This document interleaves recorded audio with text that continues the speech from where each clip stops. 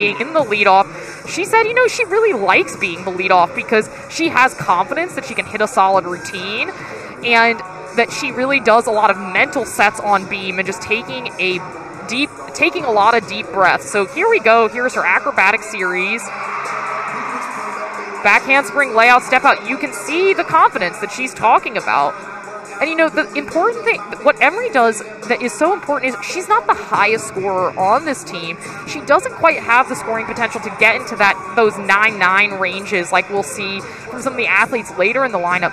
But setting the tone for this team, she often will be getting in the high 9-7s or low 9-8s.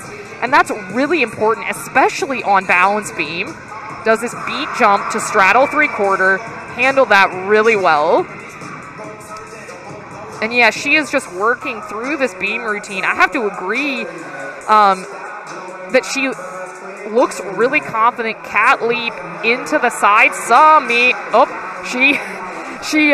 and that's experience. She really covered that. I thought she was probably going to fall off, but just took that extra step to cover. Just has her dismount left. She typically sticks it, and she does tonight.